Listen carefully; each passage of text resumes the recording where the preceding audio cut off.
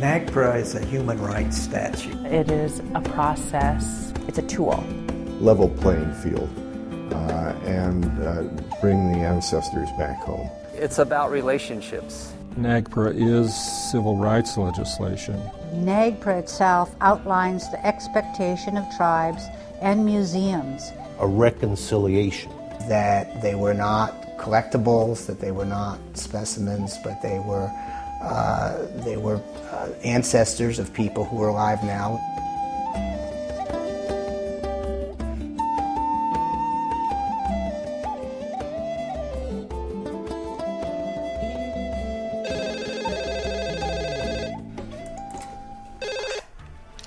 Good afternoon, Linton Museum. This is Michelle. Good morning, Michelle. May I speak with Museum President Winston Hyde, please? May I ask who's calling? Yes, this is Bob Palmer calling. I'm the Native American Graves Protection and Repatriation Act investigator with the Department of Interior. One moment, please. Hello, Winston Hyde. Oh, good morning, Mr. Hyde. My name is Bob Palmer, and I'm with the Department of Interior, and I'm the Native American Graves Protection and Repatriation Act investigator. And I'm calling regarding an allegation that's been made against the museum, and I'm wondering if you'd have a few minutes to talk to me. Yeah, I guess so.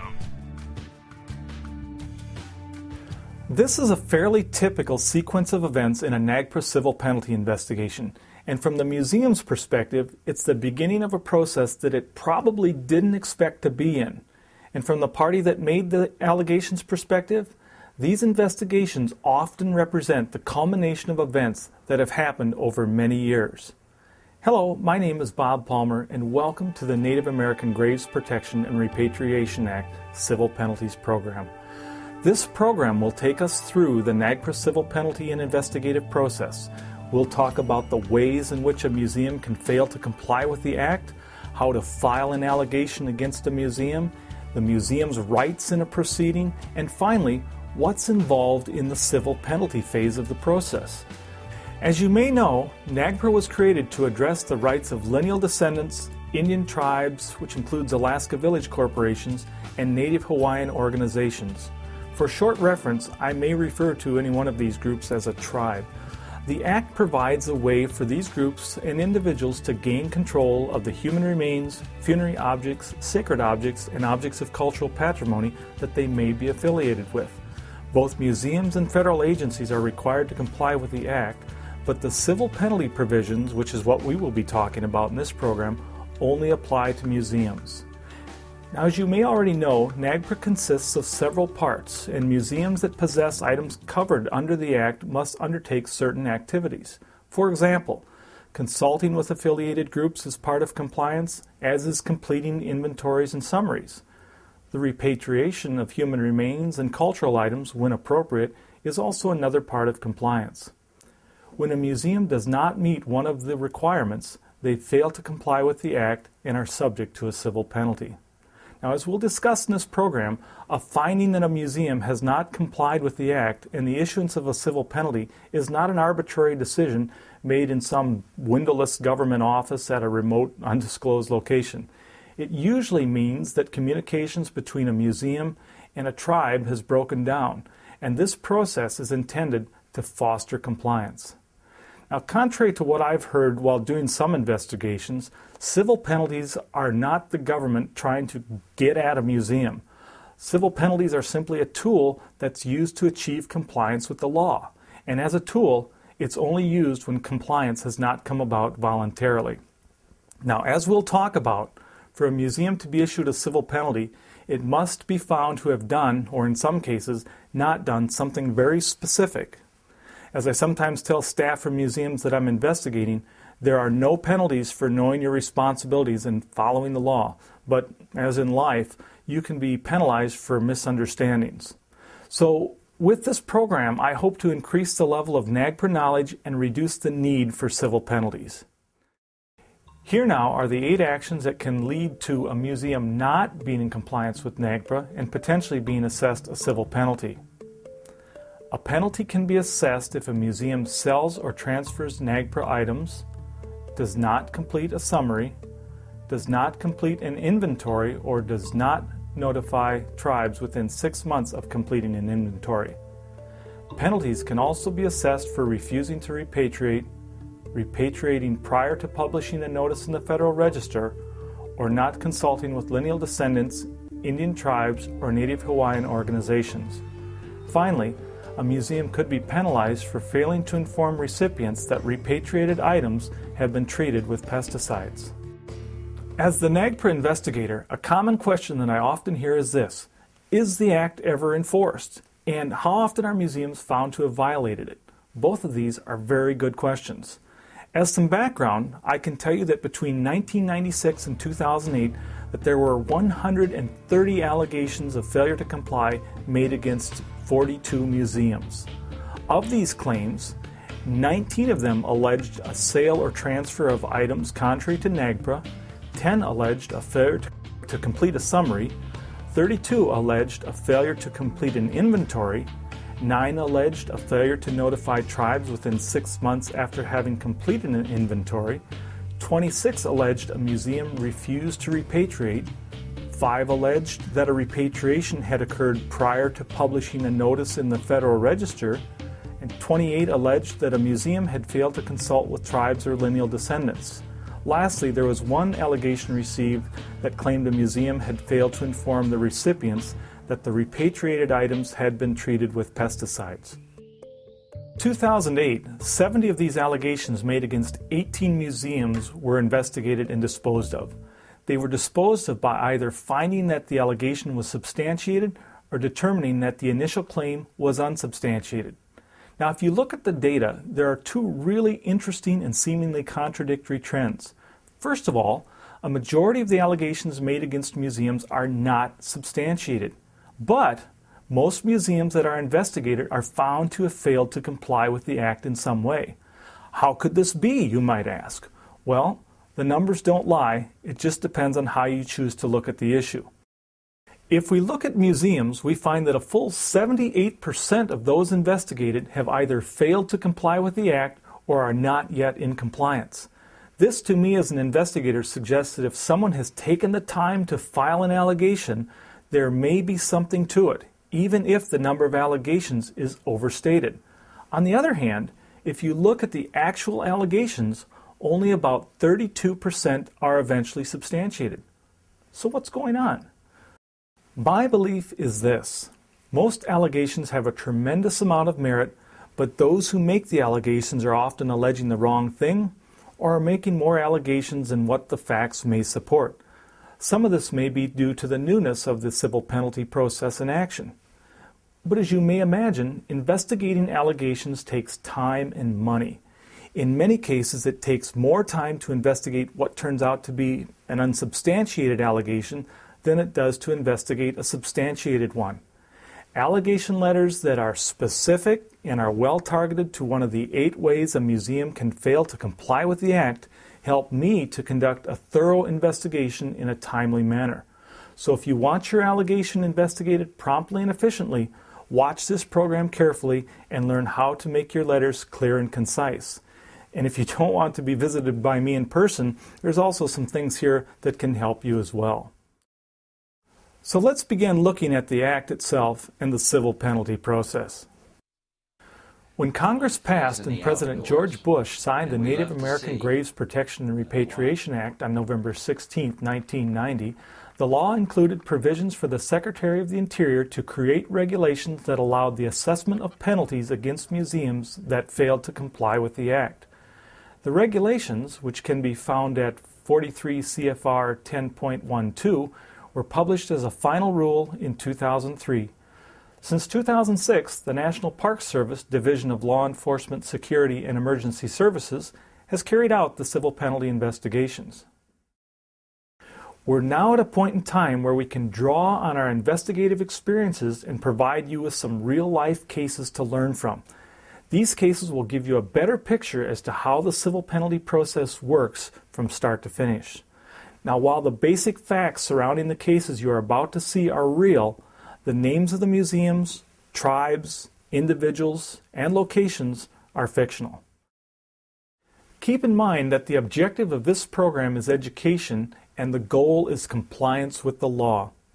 The goals that I have for this segment are the improvement of the quality of the allegations that I receive and to raise the level of awareness of the civil penalty process and help museums stay ahead of allegations with compliance rather than enforcement. Concerning compliance, at this point in time it can happen in one of two ways. One way is if you are a museum and you have some outstanding NAGPRA obligations, you act now and avoid receiving a call from me. The National NAGPRA office can help, and that office does not file complaints against museums. As you will see in the upcoming cases, allegations come from members of the public, museum employees, and of course tribal governments. If you choose not to follow the voluntary path, then it's probably only a matter of time before someone makes an allegation against your museum, and then it's too late to claim voluntary compliance. It's always best to come into compliance sooner rather than later, but especially before a finding of failure to comply. As you will see, early compliance can greatly reduce the amount of the penalty. So now it's time to begin our journey into the world of NAGPRA civil penalties. Who can file an allegation? Any person may file an allegation of failure to comply. The allegation doesn't have to come from an Indian or Native Hawaiian organization or even a Native American. It can come from anyone with knowledge of facts that tend to show that a museum has failed to comply. It does, however, have to come from someone. You cannot submit an anonymous allegation. So how does a person file an allegation? First of all allegations must be in writing, and the allegation must contain sufficient information about the museum and what the museum has or has not done.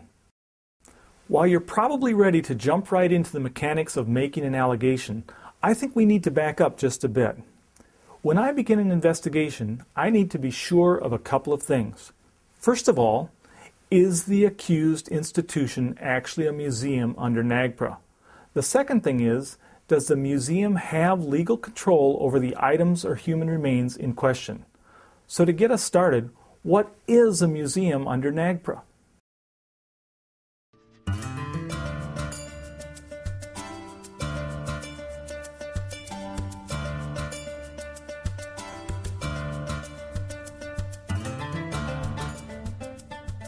Under the Act, the term museum means any institution or state or local government agency, including any institution of higher learning, that receives federal funds and has possession of or control over Native American cultural items. This does not include the Smithsonian Institution or any other federal agency. So in some cases under this definition, an entity that calls itself a museum may in fact not be a museum at all. Then again, in some cases, an institution that does not consider itself to be a museum may in fact be a museum for the purpose of NAGPRA.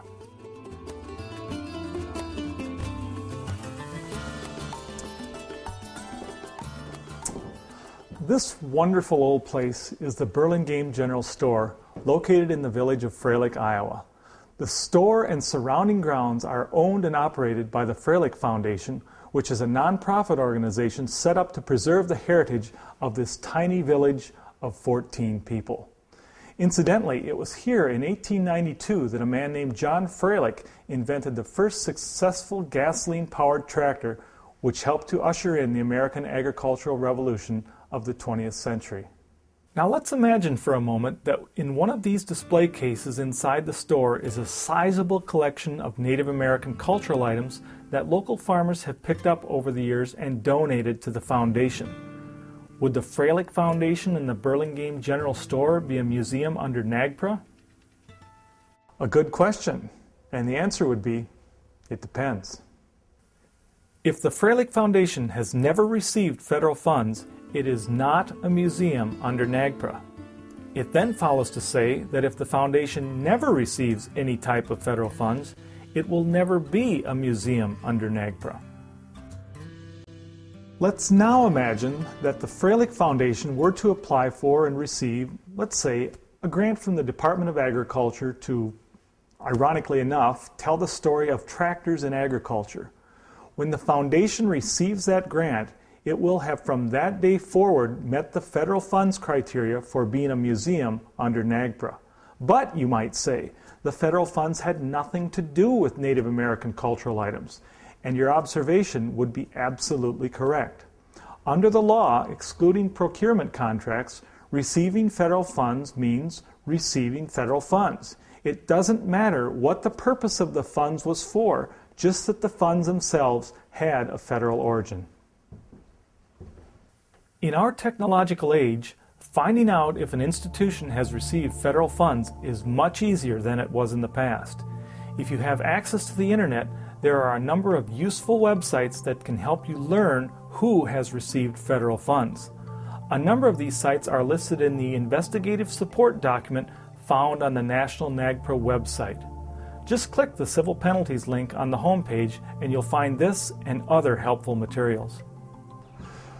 So if you plan to make an allegation against an institution, it would be helpful if you can find out if the institution has received federal funds. Now let's have a look at that other threshold point, legal control. Imagine that you're a traditional religious leader of a Native American tribe, and on your visit to the Freilich Foundation Museum, you see a special Native American heritage celebration display in the country store. And one of the items on display is a prayer stick, which happens to be one of your tribe's most sacred objects. In your tribe's traditions relating to the prayer stick, the object is inalienable. What I mean is that the object is of such significance that no tribal member would ever have the right to own or consequently the right to sell it. If you come from a Christian background, think about the church's, say, communion chalice. It's an object that belongs to a group of people, but not to any one individual. So upon returning home, you pass this information on within your tribal government. You know that the Freilich Foundation has received federal funds to tell the story of tractors and agriculture, so you know that the foundation has met the criteria of being a museum under NAGPRA. You check your tribal NAGPRA files and find no record of consultation with the foundation. Your tribal chairman then writes a letter to the foundation respectfully requesting talks about the prayer stick. The foundation responds saying that the items on display belong to another museum. Since the Freilich Foundation obviously is in possession of the prayer stick, the tribe files an allegation of failure to comply against the Freilich Foundation for not completing a summary that included the prayer stick. Would this allegation against the Freilich Foundation be substantiated? Based on what we have discussed so far, the answer would be no. Here's why. Even though the prayer stick was located on the grounds of the Freilich Foundation, it did not have legal control over the object.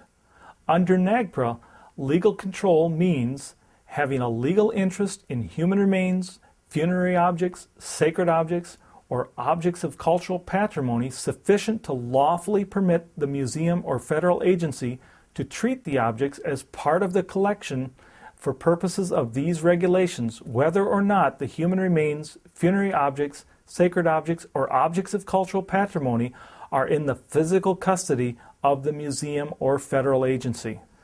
When a museum or federal agency loans human remains, funerary objects, sacred objects, or objects of cultural patrimony to another museum or federal agency, the party that loaned the items retains control of those items.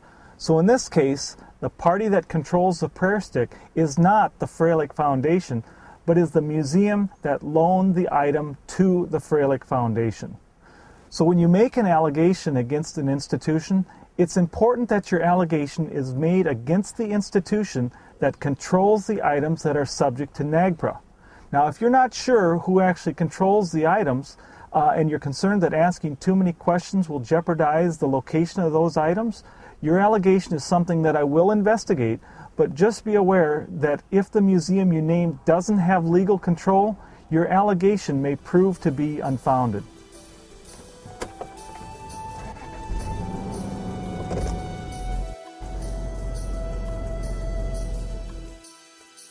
Since we're talking about making allegations, let's touch on the allegation letter itself. While there are a number of steps you need to take when making an allegation, it's not a difficult process to follow and to do correctly. In fact, on the National NAGPRA website are template fill-in-the-blank documents and other supporting materials that have been developed to help anyone who wishes to make an allegation. I would encourage you to use these ready-made documents if you wish to file an allegation. Now, if you decide not to use one of these template letters, here are some important pointers you should consider when writing your allegation of failure to comply. First, be specific. If you believe, for example, that a museum has not completed an inventory of human remains in their possession, you need to state that in your letter.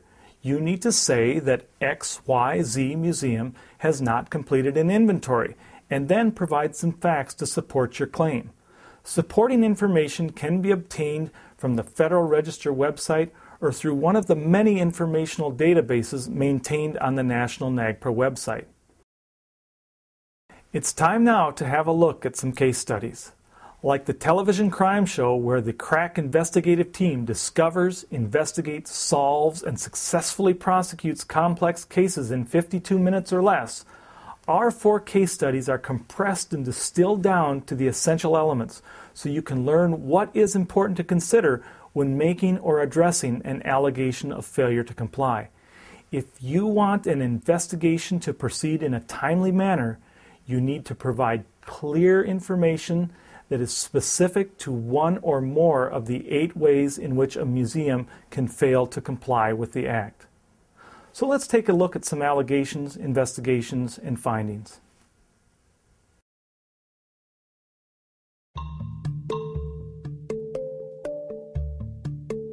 In our first case study, we'll examine a scenario that involved a museum that failed to meet the requirement of completing a summary of NAGPRA cultural items.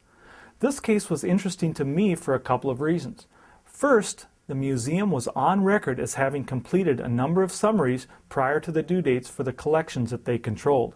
Secondly, the allegation came from a museum employee, and that employee's allegation included photographs of unassociated funerary objects, copies of accession records, as well as copies of correspondence between the employee and museum officials.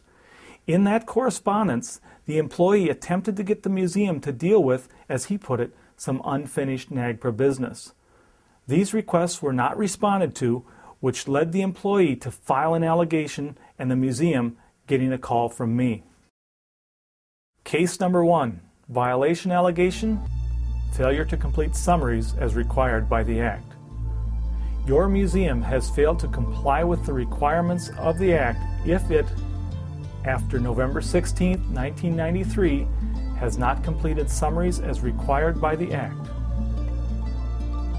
On August 15, 2007, I received an allegation that Cadwalader State University had not completed summaries as required by the Act.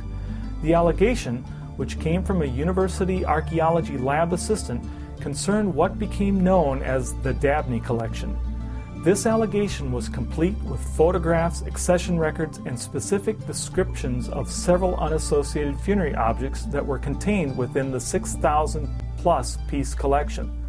The university was not disputing its status as a museum under NAGPRA. In fact, my review of the National NAGPRA records indicated that in 1992, they had undertaken the summary process and, as required by the Act, had completed the summaries prior to the November 16, 1993 deadline. Strangely, however, there was no reference to any of the items that were alleged to exist in the Dabney collection, nor was there any reference to the Dabney collection itself. After a few unproductive conversations with archaeology lab staff, I set up a time to visit with the university's legal counsel, which proved both informative and illuminating.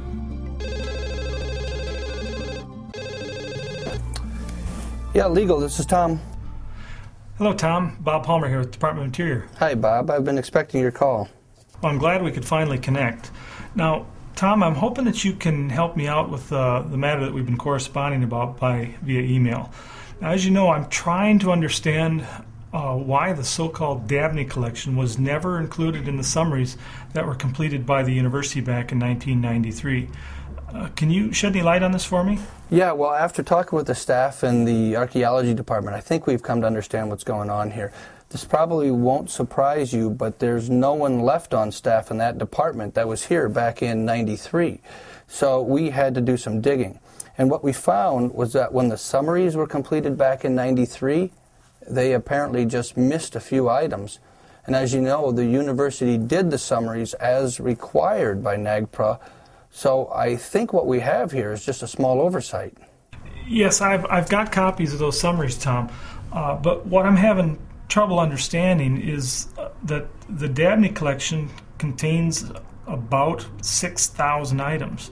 The collection comes from a location that isn't mentioned in any of the summaries completed by the university back in 1993. So, I mean, it would seem to me, Tom, that, you know, a 6,000 object collection would be kind of hard to miss. How many objects did you say there were? Well, according to the records I have, the collection contains about 6,000 items, many of which are known to be unassociated funerary objects. Not only have I learned the size of the collection, but I also have some correspondence between the individual who made the allegation and Mr. Sims, who I believe is the current head of the archaeology lab. Yes. And that correspondence that I have indicates that Mr. Sims was put on notice by one of your employees 2 years ago that something needed to be done, and yet nothing was done. And this apparently was brought up with him again 6 months ago, and I don't find any record that anything's been done since then.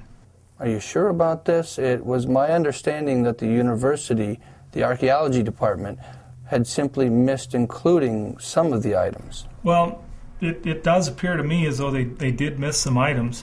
I can provide you with copies of the collection's accession records, correspondence with Mr. Sims, if that would be helpful for you and the university to, you know, learn what you need to do to come into compliance with NAGPRA.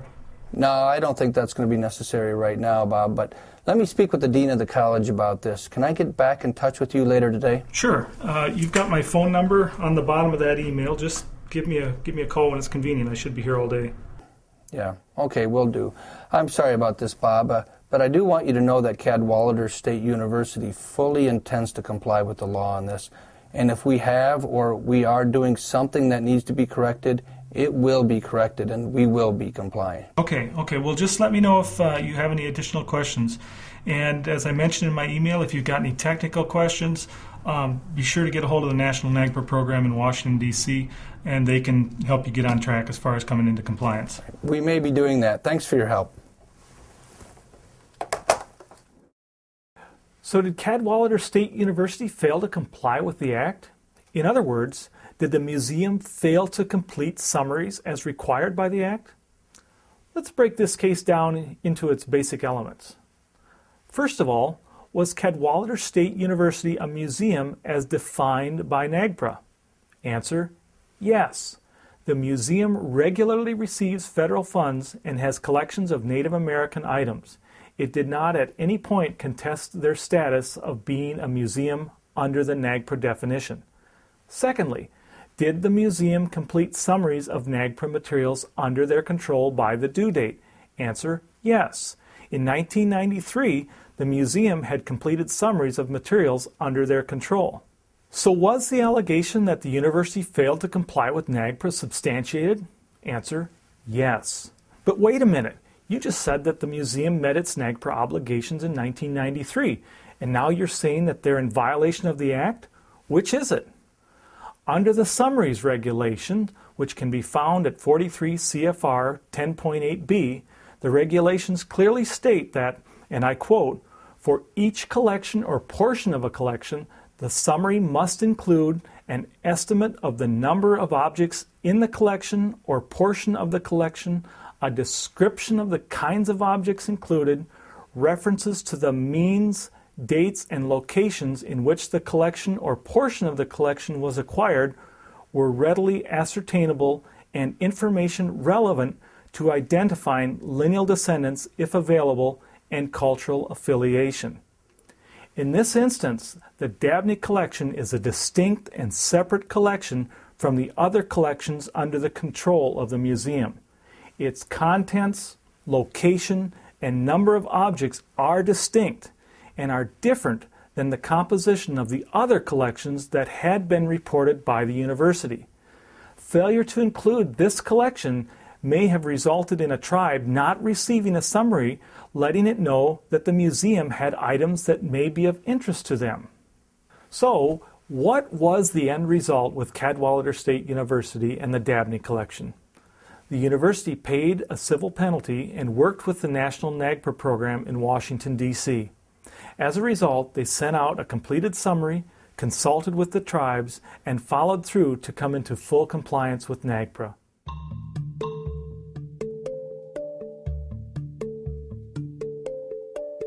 In our next example, we'll be looking at two distinct allegations made by one party against one museum. The allegations were that the museum did not complete a summary and had transferred NAGPRA items to a party not required to comply with the Act. From an investigator's perspective, the following case is a good one to learn from. It had the elements of people from within the museum wanting to do the right thing set up against others whose judgment, when viewed with the benefit of hindsight, may not have been in the museum's best long-term interests. This case had an additional dimension that made it somewhat more complex. The museum had received both federal funds and the collection at different times, many years after the Act had went into effect. So in this case, we get to dissect the future applicability section of the regulations as they apply to a NAGPRA civil penalty case. Case number 2. Violation allegation. Museum failed to complete a required summary and transferred NAGPRA items contrary to the Act.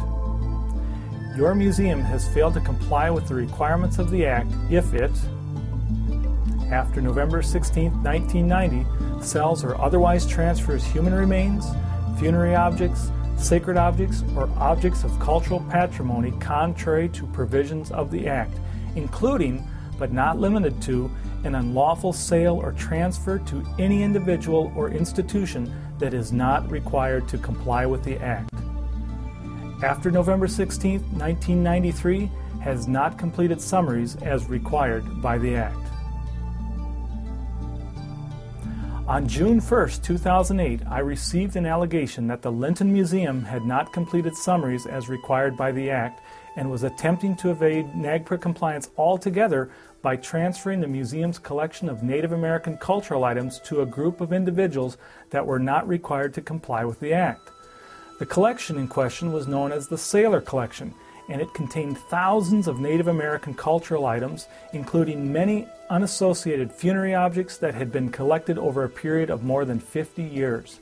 According to museum records and public documents which were provided to me by the party making the allegation, the Sailor Collection was donated with great fanfare by the Sailor family to the Linton Museum in 2002. At the time of the donation, the Linton Museum had not received federal funds and was not required to comply with NAGPRA. 5 years later, in December 2007, the Linton Museum applied for and received federal funds in the form of a grant to the museum. During a board meeting in 2008, an exchange took place between two board members. So is there any further business left to discuss? As I've said before, and now I'm stating for the record, we are not in compliance with the NAGPRA law. We have the Sailor Collection. It was given to the museum. The collection contains funerary objects. We received federal government money last year to repair the roof of the museum. And now we are required to report to the government that we have Native American cultural items. We need to do a summary and deal with this now before someone complains. I think we should renegotiate the Sailor Collection loan with the Sailor family. What loan? What are you talking about? We need to renegotiate our existing agreement. We transfer the collection back to the Sailors and then take it back from them on a permanent loan. We renegotiate our existing loan. But it isn't and never was a loan. They donated that collection to the museum and you know it. It belongs to the museum. If it is ours, which I don't agree that it is, we just give it back to them and renegotiate. The collection never leaves the building. It's a paper exercise. We can't do that. It's against the law. At the very least, we're required to complete a summary of what we have. We're a small museum, and nobody outside our community knows about us. And probably the only people within 100 miles of here that have heard of NAGPRA are in this room. Besides, the feds aren't going to come looking for us. They've got other things to deal with. I make a motion that we contact the Sailor family and renegotiate the Sailor Collection loan. A motion has been made that the museum renegotiates the agreement with the Sailor family. All in favor say aye. Aye. Opposed, no. No. The motion passes. Later that month, an agreement was signed between the Linton Museum and the Saylor family, transferring ownership of the collection back to the Saylor family. The Saylor family then loaned the collection to the museum. Within a few days after the transfer, I received a very specific written allegation from the concerned Linton Museum board member stating that the museum had failed to comply with NAGPRA in two ways. It had made an illegal transfer, and it had not completed the required summary. So had the museum violated NAGPRA by an illegal transfer and by not completing a summary of the Saylor collection? Let's look at the basic elements of the case. First of all, was the Linton Museum a museum under NAGPRA at the time of the transfer? Answer, yes. The Linton Museum received federal funds in December 2007, making it a museum under NAGPRA. The transfer of the cultural materials occurred in early 2008, so the institution was clearly a museum when the transfer occurred. The next consideration was, did the museum have legal control of the Saylor collection? Answer, again, yes. While certain members of the board tried to suggest that the collection was on loan to the museum from the Saylor family, documents obtained during the course of the investigation clearly showed that the materials had been offered as a donation and that the museum had accepted the collection as a donation. So the museum was both in possession of and had control of the materials. Remember, control means having the ability to make decisions about use and ownership of the items. The final consideration of this potential violation was, who did the museum transfer ownership to, and was the receiving party required to comply with the act? Answer, the museum transferred ownership to the Saylor family. The Saylor family is not a museum as defined by NAGPRA and therefore was not required to comply with the act. Consequently, the Linton Museum's transfer of the Saylor collection represented a failure to comply with NAGPRA. Now let's turn our attention to the museum's requirement to complete a summary of cultural items. Did the Linton Museum violate this provision as well? Again, let's break it down. Since the Linton Museum was not a museum under NAGPRA until it received federal funds in 2007, the Saylor collection is considered a new holding and falls under the future applicability continuing obligation to comply section of the regulations found at 43 CFR 10.13. Since the Linton Museum received federal funds after November 16, 1995, the museum is required to complete a summary within 3 years of receiving federal funds. It received federal funds in 2007, so it had until 2010 to complete the summary. So the allegation that the Linton Museum did not complete a summary was not a violation at the time of the investigation, and that allegation was not substantiated. So what happened to the Saylor collection in the end? The Linton Museum was found to have violated the act in that it had transferred Native American cultural items to a party that was not required to comply with the act. In this instance, the action was correctable, and the museum and the Saylor family agreed to rescind the illegal transfer and comply with the act.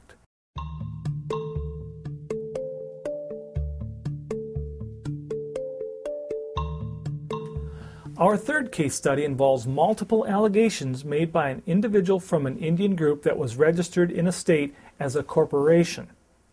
The person who made the allegation was a member of this group and claimed to be a lineal descendant from human remains being held by a museum.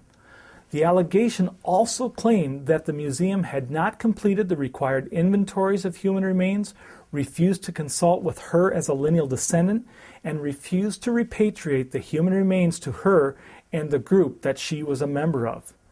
This case is informative on a number of fronts.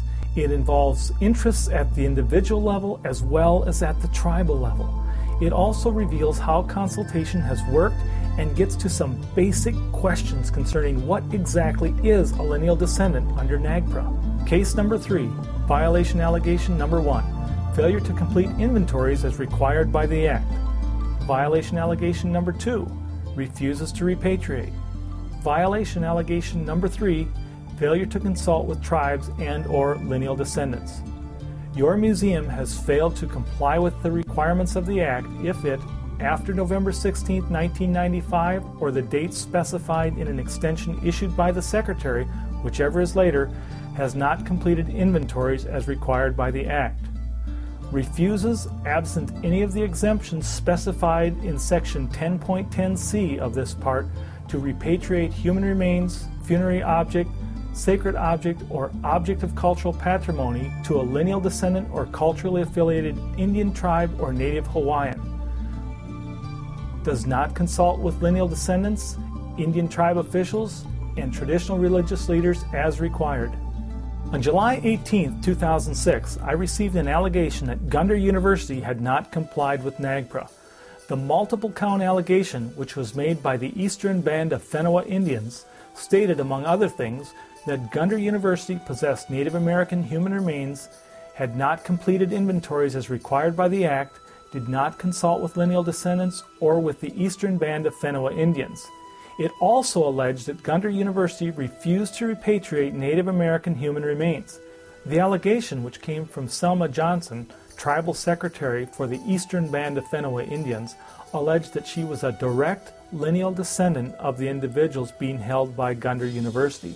She also alleged that despite repeated attempts on her part, Gundar University would not talk with her, and lastly, Gundar University had not published an inventory of human remains that it had in its possession and control. The information provided for the investigation was pretty clear. Gundar University had received federal funds and was a museum under NAGPRA. So did Gundar University have in its possession or under its control Native American human remains? Miss Johnson's allegation had been quite specific, right down to the room in which the human remains were supposedly being stored, so her information appeared to be credible. A review of the National NAGPRA files found that Gundar University had completed a series of summaries of cultural items, but there were no record of any inventories of human remains. This seemed odd. Why would a museum complete the required summaries but not the required inventories? My initial thought was this: in some cases, museums had been accused of not completing an inventory of human remains that were physically located at the museum, but are not under that museum's control. As can be the case, a museum may serve as a repository for another museum. When this happens, it remains the responsibility of the museum that has the legal control over the remains to complete the inventory. Another review of the National NAGPRA files failed to identify that Gundar University was serving as a repository, so now the real investigation began.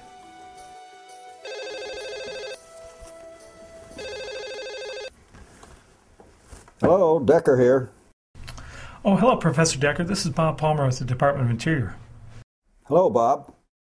Dennis, as I mentioned in my email, I'm the NAGPRA Civil Penalties Investigator for the department, and I'm calling you concerning an allegation that's been made against Gundar University regarding the human remains from the silo site.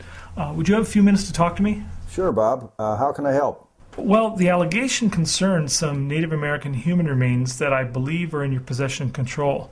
Now, from what I understand, these human remains were excavated from a place called the Silo Site in the southeast part of the state by one of your faculty members back in 1966. Are you familiar at all with this project or with these remains? Well, yes, I certainly am. I was a graduate assistant on that project, and I know it very well. Oh, is that right? Well, sometimes when I do these investigations, the people connected with the allegation sometimes they're long dead. I think probably your involvement with the project will hopefully help to move this along and resolve it more quickly. Well, I can assure you that I'm still very much alive. Now, can you tell me anything about the affiliation of the human remains from the site and any consultation work that the university's done to come into compliance with NAGPRA? Sure. Back in 1993, we brought down the Fenua tribe from upstate and had a very effective and constructive consultation with them.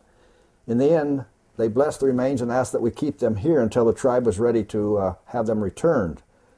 We contact the tribal elders every other year or two just to make sure that their feelings have not changed, and well, that's about the status at this moment. I'm interested. Do you have any dates associated with this site? Well, the site and the remains are somewhere between 600 and 800 years old. I'm not sure, but I think closer to 800, but I can't be sure about that. Okay, 600 to 800. All right. Were you able to affiliate the remains with any groups other than the Fenua tribe?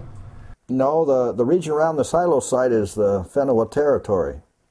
All the evidence that we have here indicates that they were indeed Fenua. Okay. The university doesn't possess any other human remains that are subject to NAGPRA? No, those are the only human remains that we possess. All right, well, here's what I'm trying to understand. I don't find a record that the university ever completed an inventory for this collection of human remains. And I've checked the Federal Register, I've checked the National NAGPRA office files, and I can't find anything. So can you help me out with this? Well, there should be one. It should have been done back in the early 1990s. Well, I haven't found any records for one. From where I sit, and with the information that I have, it just doesn't appear as though the university ever followed through with and completed the inventory. Could you check your files and see if you can come across anything?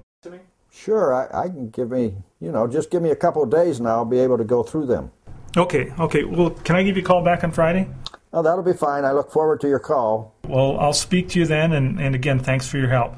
Not a problem. Goodbye. Later that week, Professor Decker stated that consultation with the Fenua tribe had taken place in 1993, but that Gundry University had not, in fact, completed the inventory and published it in the Federal Register. Okay, so let's take a look at where we stand. Now the investigation turned to the question of consultation.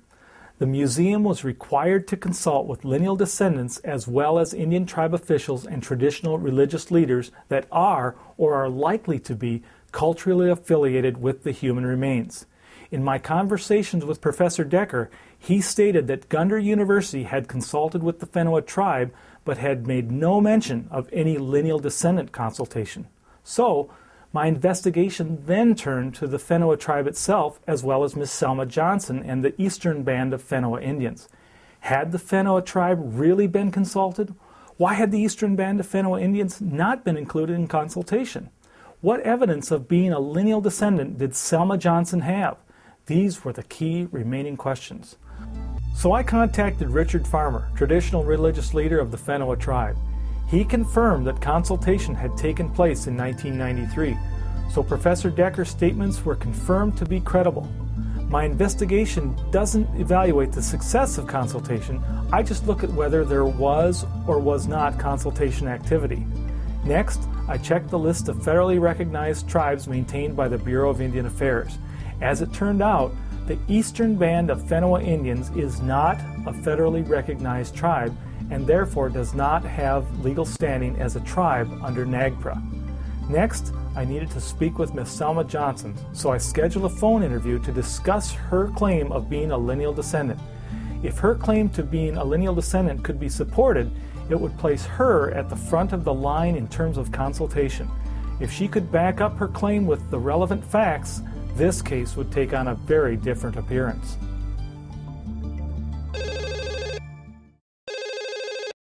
Hello? Good morning. May I speak with Miss Selma Johnson, please? This is her.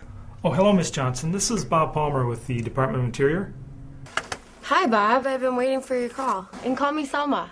Oh, well, thank you, Selma. And thank you for taking the time to talk with me.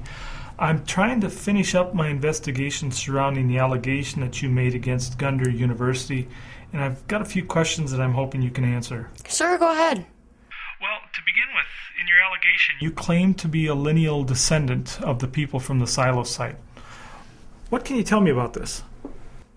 Our people, the Eastern Band of Fenua Indians, have always been here. We're a subgroup of the Fenua tribe. When the Fenua tribe were forced out, a few of us hid and stayed behind. And we now make up the Eastern Band. We don't recognize that group from the north that calls themselves the Fenua tribe as the keepers of this land. They left and never came back. We are the true and rightful descendants of the ancient Fenua, and now we want to bring our ancestors home. Well, Selma, it's my goal to ensure that when I present my findings to the Assistant Secretary, that he can make a correct determination based on the facts that exist. Now, the more specific and the more credible the information that you can provide me with, the more likely it is that his decision will be the correct one. Now, you stated in your allegation letter that you are a direct lineal descendant of the people from the silo site. Now, I need you to tell me about this direct connection. Now, of course, I appreciate that your people came from this land, but what I need to be able to show is your connection. You as an individual, that you can trace your ancestry directly and without interruption to at least one of the sets of human remains that are being held down at Gundry University. Now, it doesn't have to be records that are kept in the courthouse or anything like that. You can demonstrate this through the traditional means that your tribe uses, but it has to be demonstrated. So does this make any sense? The silo site is where we have always buried our ancestors. Gundry University has our ancestors. We just want them returned to the land so they can continue their journey. Okay, well, I do understand that, and I certainly empathize with your hopes and desires. But at this point, for me to ensure that the law is being followed, I need to know if you can show a direct, unbroken connection to the human remains from the silo site. Do you think that you can do that? Well, no, not to that level. I can't tell you their names, but they are my people. Well, I understand that. But for NAGPRA to apply, Selma, in a case of a lineal descendant, you need to provide that connection. That it's a legal connection that's required by the law.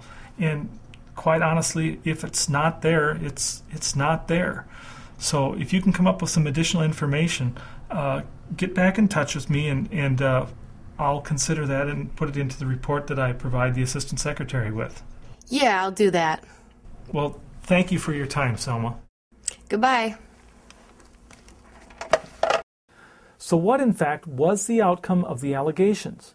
Once again, let's break the case down into its basic elements.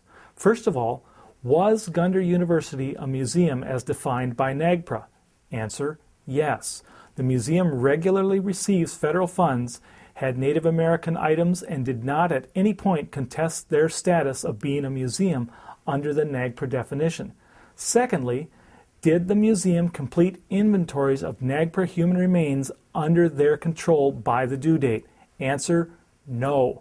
Prior to the inventory due date and prior to the allegation, the museum had not published an inventory of human remains under their control. So this allegation made against Gundry University was substantiated. Next, did the museum refuse to repatriate human remains to a lineal descendant? Answer, no. While Miss Selma Johnson claimed to be a lineal descendant, she was not able to substantiate her claim of having a direct, unbroken connection to the human remains from the silo site, so her allegation was not substantiated. Next, did the museum refuse to repatriate human remains to a culturally affiliated Indian tribe? Answer, no. The southern band of Fenua Indians were not a federally recognized tribe and therefore did not have standing to make a tribal repatriation claim under NAGPRA, so this allegation was not substantiated. Museums are encouraged to consult broadly, but no penalty exists for not consulting with Native American groups, as these are not federally recognized tribes.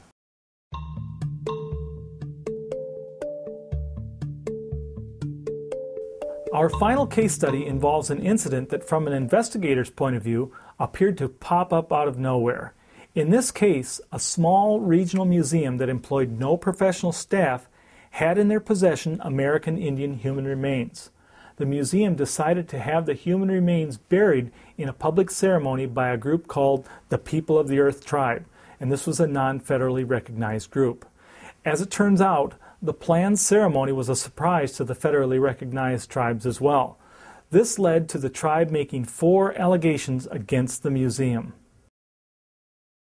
Case number 4. Violation allegation number 1. Failure to notify tribes within 6 months after completion of the inventory. Violation allegation number 2. Refusal to repatriate human remains. Violation allegation number 3. Repatriation of human remains prior to publishing a notice in the Federal Register. Violation allegation number 4. Failure to consult with Indian tribe officials. Your museum has failed to comply with the requirements of the Act if it, after May 16, 1996, or 6 months after completion of an inventory under an extension issued by the Secretary, whichever is later, has not notified culturally affiliated Indian tribes and Native Hawaiian organizations. Refuses, absent any of the exemptions specified in Section 10.10c of this part, to repatriate human remains, funerary object, sacred object, or object of cultural patrimony to a lineal descendant or culturally affiliated Indian tribe or native Hawaiian. Repatriates a human remains, funerary object, sacred object, or object of cultural patrimony before publishing the required notice in the Federal Register. Does not consult with lineal descendants, Indian tribe officials, and traditional religious leaders as required. On March 11, 2007, I received a telephone call from John Clark, tribal historian for the Talimount Nation, a federally recognized tribe. A small regional museum in his home state, the Danger Bay Museum, was planning a repatriation and burial ceremony with the People of the Earth tribe, which was a non-federally recognized group. Mr. Clark contacted the Danger Bay Museum by phone and learned that the remains were from traditional Talimount territory and that the museum claimed to have completed an inventory. Mr. Clark then asked the museum to repatriate the human remains to the Talimount Nation. They refused. Mr. Clark then checked the Talimount Nation NAGPRA files and found no record of the Danger Bay Museum contacting the tribe during the inventory process.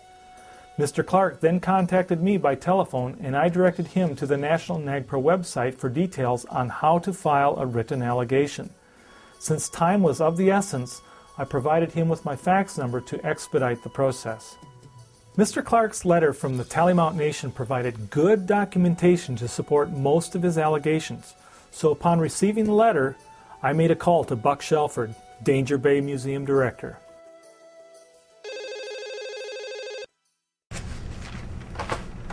Danger Bay Museum. Hello, may I speak with Buck Shelford, please? This is Buck. Oh, hello, Mr. Shelford. My name is Bob Palmer, and I'm the Civil Penalties Investigator with the Department of Interior under the Native American Graves Protection and Repatriation Act. I'm calling concerning the burial and ceremony that you have planned for this weekend. Do you have a few minutes to talk about this? Yeah, I guess so. Can you tell me what you've got planned? Sure. On Saturday, the people of the Earth Tribe are coming in. They're going to do a ceremony for us and rebury the Indian human remains that we have here at the museum. That's about it. I see. So you're planning to bury the remains on the museum grounds? Yes. I know this probably sounds like a strange question, but does the museum actually own the grounds that you're planning to bury these people in? It sure does. Okay, well, I've got a couple of questions that maybe you could clarify for me. From the information I have, the Danger Bay has received federal funds and is subject to comply with NAGPRA. Concerning these human remains, I understand that the museum has apparently done an inventory and in that process affiliated the human remains with the Talimount Nation. Is that correct? Yes, we did.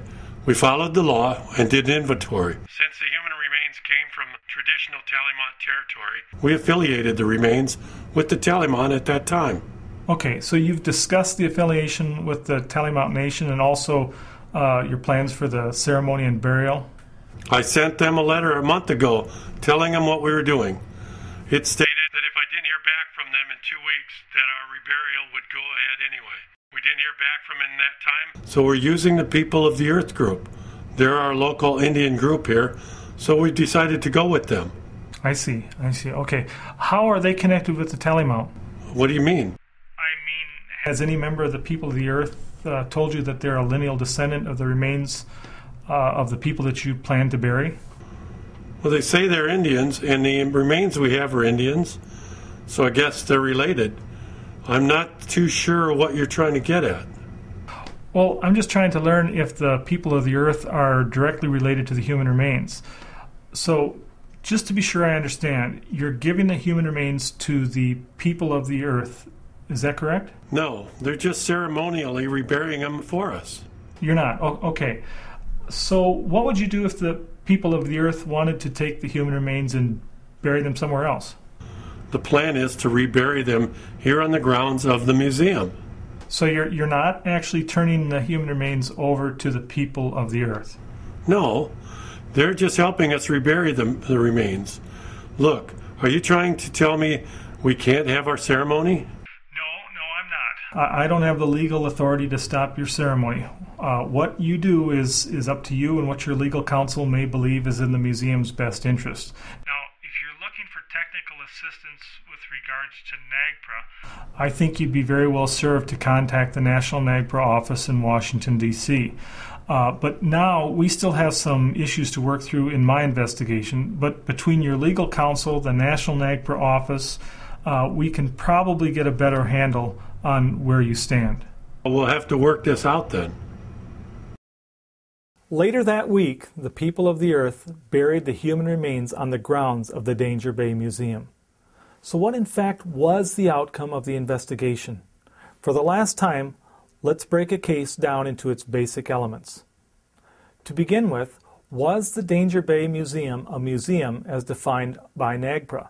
Answer, yes. The museum had received federal funds, possessed or controlled Native American items, and did not at any point contest their status of being a museum under the NAGPRA definition.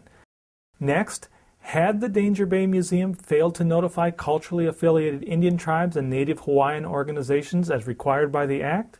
Answer, yes. Danger Bay's inventory determined there to be a cultural affiliation between the Native American human remains and the Tallimount Nation.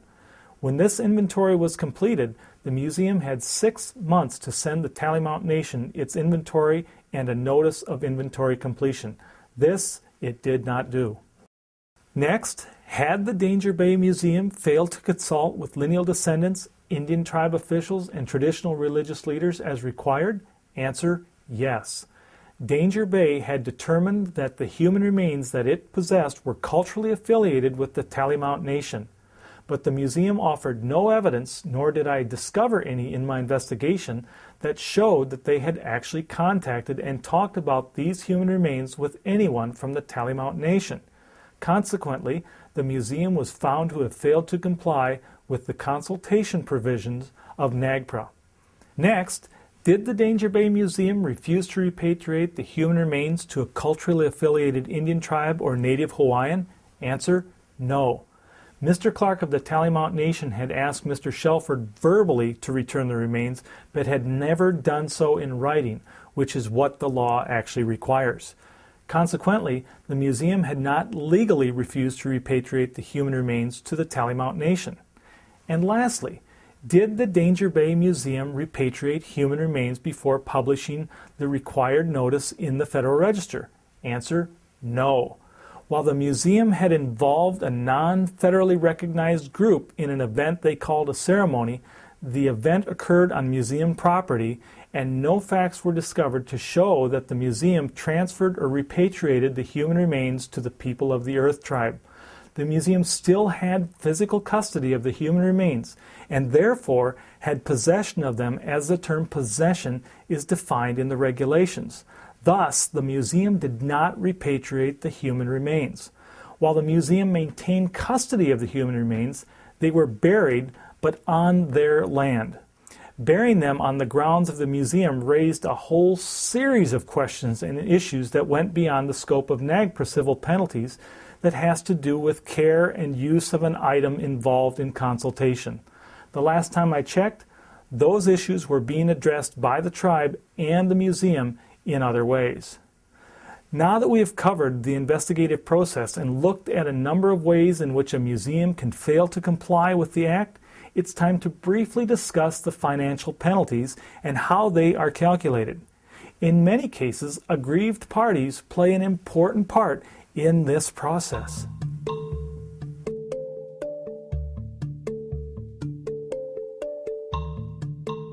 When the Secretary determines that a museum has failed to comply with the Act, a series of actions begin. These actions are outlined in the federal regulations at 43 CFR 10.12 or in the investigative support documents on the National NAGPRA website. As this chart details, the civil penalty hearing and appeal process is twofold. First, as you can see, when a museum violates the Act, it is notified in writing. After receiving the notice, it has 45 days to request an administrative hearing, engage in informal discussions with the Assistant Secretary's representative, or waive its right to a hearing and accept the decision that it has failed to comply with the Act. As you can also see, If a hearing is requested and held, and the museum does not agree with the finding, then it has 30 days in which it can once again appeal the finding. Like with the first hearing, if the museum doesn't agree with the finding, it has 30 days in which it can appeal that decision to a federal district court. Informal discussions between NAGPRA Civil Penalties Coordinator and NAGPRA attorneys can continue until the day of the hearing. If the museum feels it has legal or factual issues, the hearing gives them a chance to have an administrative law judge look at the case. If the issue is how to deal with compliance, the museum may want to move to compliance and focus on how to make the penalty as small as possible. Now, for the sake of our discussion, let's assume that a museum has been found to have failed to comply with the Act and does not contest the finding. Then we are ready to go into the penalty phase cycle. The museum once again has the same avenue of administrative appeals available to it that it had in determining whether or not it failed to comply with the Act. First, a notice of penalty assessment is sent to the museum, in which the museum has 45 days to request a hearing, engage in informal discussions, or waive its right to a hearing and pay the assessment. As you can see on the chart, if a hearing is requested and held, and the museum does not agree with the finding, it then has 30 days in which it can once again appeal the finding. Like with the first hearing, if the museum doesn't agree with the finding, it has 30 days in which it can appeal that decision to a federal district court. After adjudication in district court, and assuming that there are no further appeals, the penalty decision becomes final and the museum has 45 days in which to pay the penalty. If throughout the process the museum has not come into compliance with the Act, an additional fine of up to $1,000 per day can be assessed until the museum does come into compliance. So how many dollars are we talking about for a museum that has failed to comply? Well, the actual penalty calculation is based on a number of criteria that are clearly spelled out in the regulations. The starting point is the annual budget of the museum. From this point, the penalty calculated must be 0.25% of the museum's annual budget, or $5,000, whichever is less.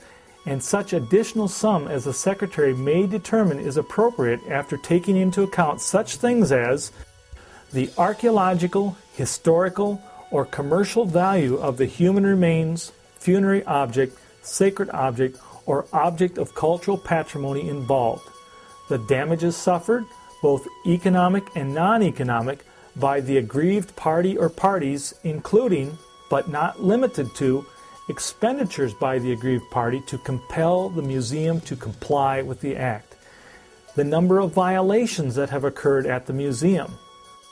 Once this figure has been established, a penalty may be reduced if there is a determination that you did not willfully fail to comply, or an agreement by you to mitigate the violation, including but not limited to payment of restitution to the aggrieved party or parties, or a determination that you are unable to pay, provided that this factor may not apply if you have been previously found to have failed to comply with these regulations, or a determination that the penalty constitutes excessive punishment under the circumstances. So as you can see, the penalty calculation attempts to be inclusive of both aggravating and mitigating circumstances.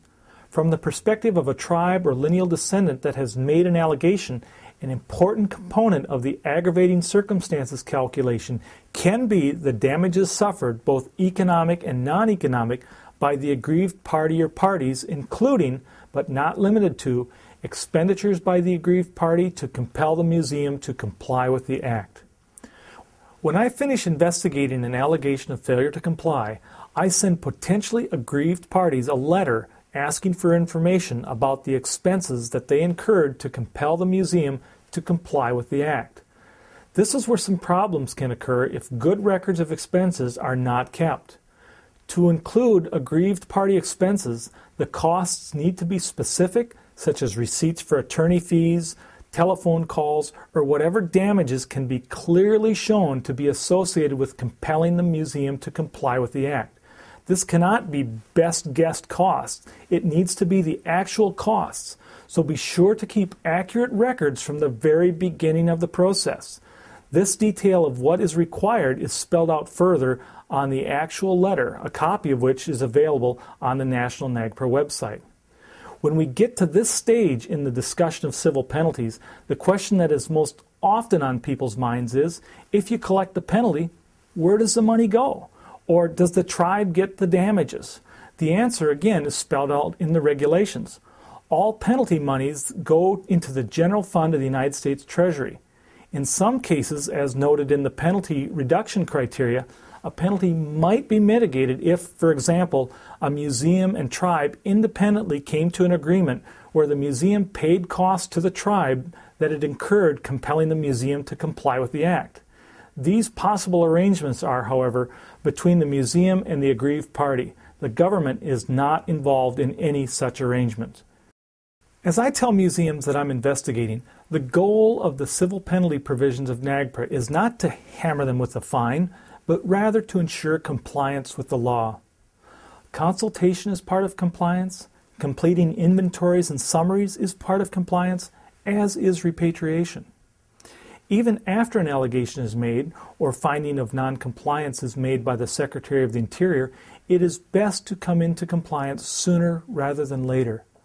The whole civil penalty process and investigation stance is geared towards encouraging compliance. While I would be hard-pressed to characterize the filing of a civil penalty allegation as a happy occasion for either party, sometimes just the filing of an allegation has served as an effective and valuable reset point for museums and tribes involved in the NAGPRA civil penalty process. Occasionally, the reset comes about through increased knowledge of the law by the museum. In other cases, the reset has come when a museum has been found to have failed to comply with the act itself. Whatever the circumstances, the goal of the civil penalty process remains the same, and that is moving the process forward towards greater compliance with the Native American Graves Protection and Repatriation Act. Thanks for watching. I guess I want to say thank you to Congress for giving us NAGPRA. And I say it I say it in a weird way because I say it laughing like that because there is criticism in Indian country of NAGPRA. But, and although I will sit here and tell you about the 123,000 sets of ancestral remains that haven't come home and this work that needs to be done, I can also tell you about, the other sets of remains that have come home. And so, and setting this process into place. I think it's humbled me a lot because I had a lot of assumptions about what I thought I knew as an archaeologist and as a scientist and as a woman. And it has humbled me. I've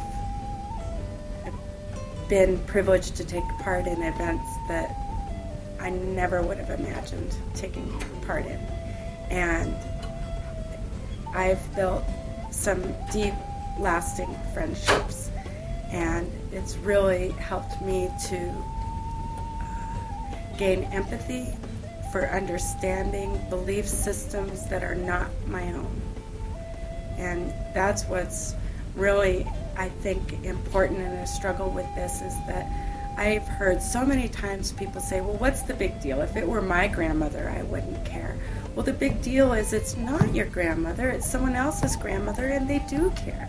And so I think building empathy and cross-cultural understanding has been pretty pivotal for me. The last reburial I did was January. We just got the remains back. And it was from a disposition. And I was like, oh man, I don't want to have these hanging out in my office all winter, So I got my snowshoes on and threw them on my back, and I had the shovel and I was like trekking through the woods and it's like, I hope the ground's unfroze. If not, I'm going to have to start a fire. But luckily I started digging and the ground was unfrozen. It's just like, cool, you feel really good. You're reburying and the remains were all kids, there's like little itty bitty skulls and just little guys, and they're from right down where I grew up in Mackinac City, which is like 20 miles from Cross Village. So this is like real personal. And it's like felt really good, it's like I did something good today.